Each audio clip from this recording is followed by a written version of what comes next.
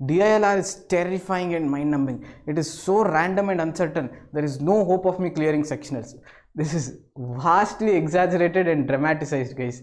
The DILR is not as difficult as everyone projects it. Of course, it is quite unpredictable, but with the right strategy, you can achieve consistency. Today, we look at the best approach to crack DILR. The secret to crack CAT is taking a lot of mocks.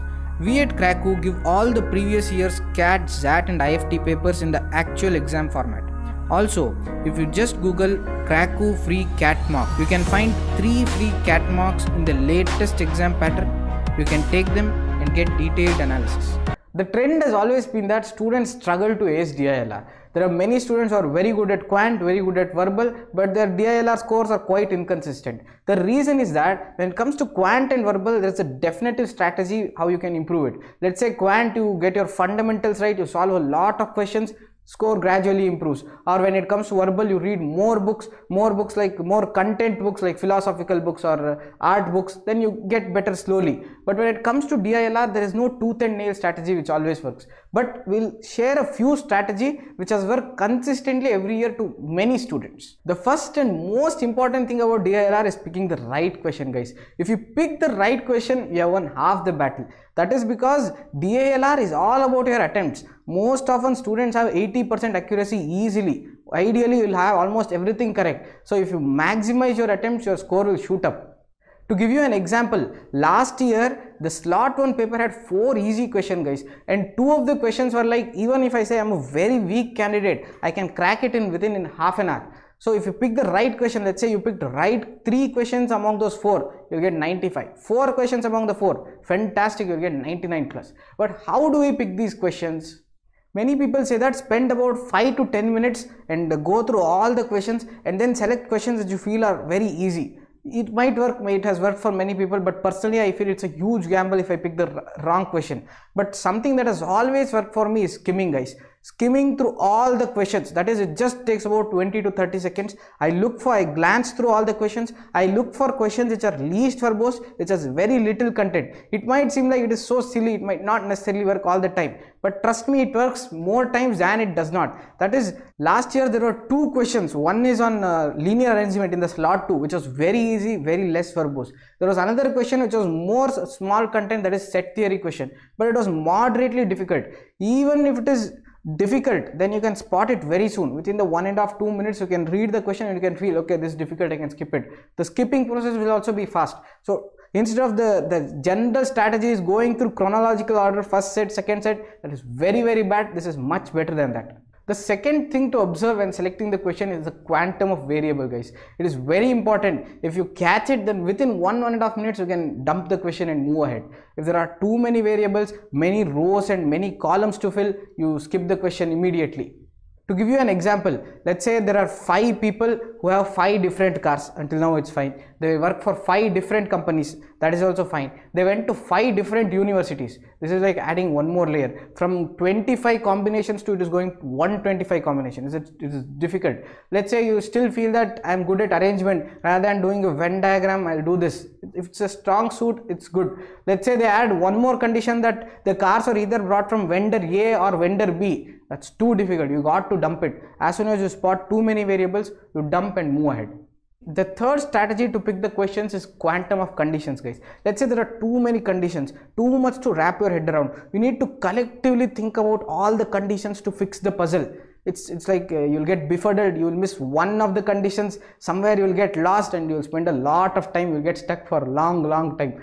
See, I have a friend, she is very good at DILR. She's like, she sees the condition, she fixes everything in her head. Half of the things she will fix it in her head. If you are that good then with conditions, then you should go ahead. Or else, if you are an average Joe like me, then you should try to avoid such questions. What do I mean by conditions? It is not necessarily true all the time. If the conditions are more straightforward, let's say A is greater than B, then E is equal to 2. If such is the case and from a different condition, you know that A is less than B, so E is not equal to 2. So every condition is giving you a final product. It is fixing something. Then conditions are fine. If the conditions are like there are 3 different conditions in row which has not fixed anything, 3 different conditions in columns, and you have to collectively think of each one of them together to arrive at the final product, then such things you got to avoid.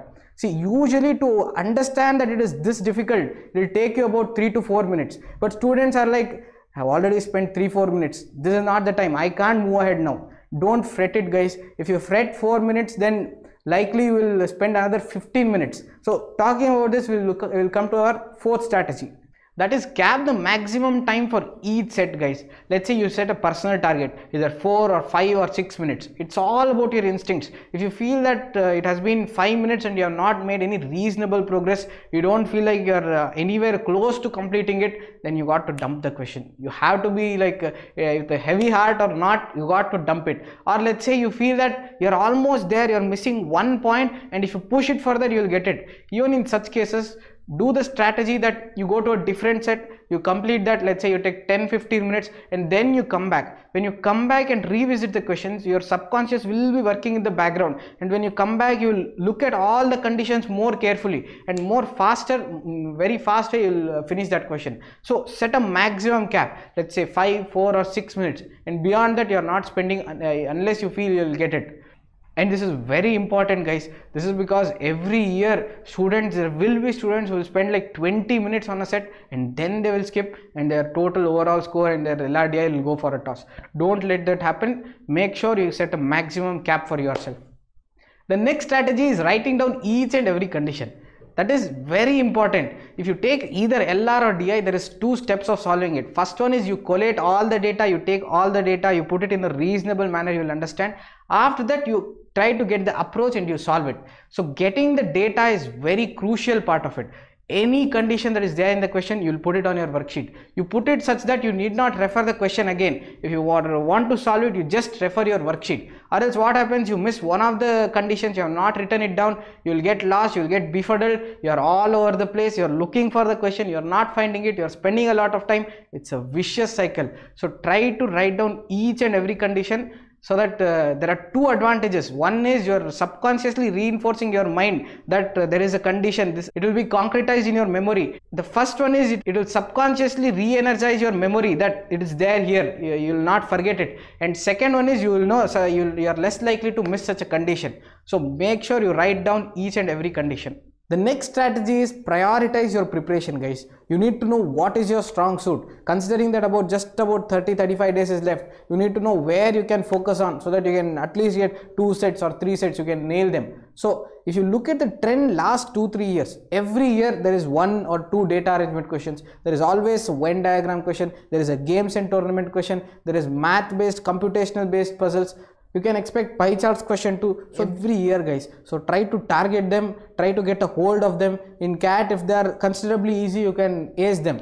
And coming to what happened last year, if you look at slot 1, the first question is pie chart based question, guys. It was very easy. Pie chart and bar graph. There was no bar graph, only pie chart, but it was very easy. The second one was the Venn diagram question. The third one, Venn diagram, you can expect every year, it comes year on year. Third and fourth, data arrangement question, again comes it every year. The sixth one was a math based puzzle. The eighth one was games and tournaments. That was again sort of logical and sort of N-cross and matrix. It was very easy. So these questions you can expect every year. If you look at slot 2 again, the first one is a Venn diagram question. The second one is sort of a substitute for bar graphs and pie chart, you can say. It was a sort of coordinate geometry thing where you have the areas through which you will calculate the profit of companies. The sixth and eighth one are data arrangement question, linear arrangement. The sixth one was fairly simple, linear arrangement where the interviewers you arrange. The eighth one was again sort of math based, but again doable. You also had a math based puzzle.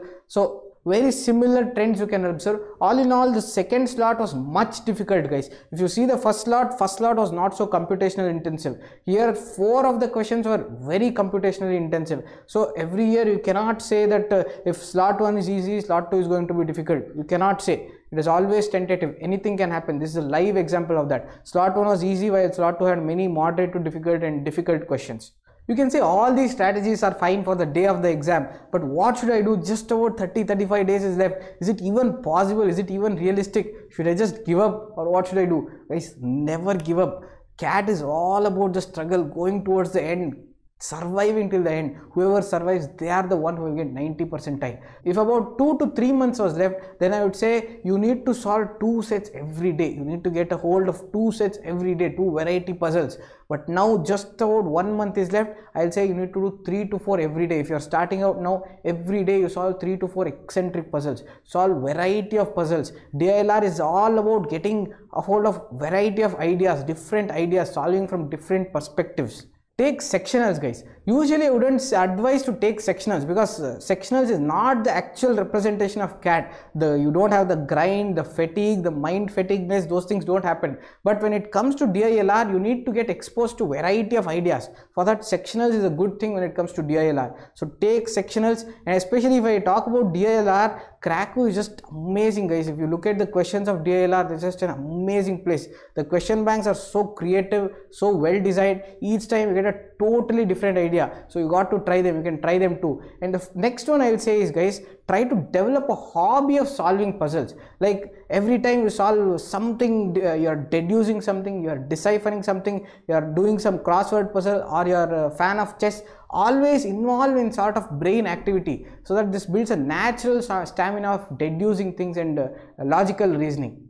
Nowadays DIs are getting very math intensive, very computational intensive. How do I tackle that? Half of it is maths, half of it is logic. I'm using the calculator which is slow. How do I tackle this? You need to know multiples till 30, guys, at least till 30. You need to know up till squares till 25. Say if I ask what is 23 square, you need to know it is 529. If I ask what is let's say 29 square, you need to know it is 841. You got to know fractions. If I ask you what is 1 by 13, immediately you need to it would come to your mind that it is 7.69%. 1 by 17, 5.88%. So fractions till 1 by 25, you got to mug it up. If you know these things, it will really help you in speed maths. You can do much faster in your exams. And lastly, guys, it is all about practice, practice, practice. We all know the famous saying, practice makes the man perfect. In the same way, if you keep practicing DILR section, your practice will hook up your DILR scores. So keep practicing, keep working hard. We'll see you soon, guys. Thank you.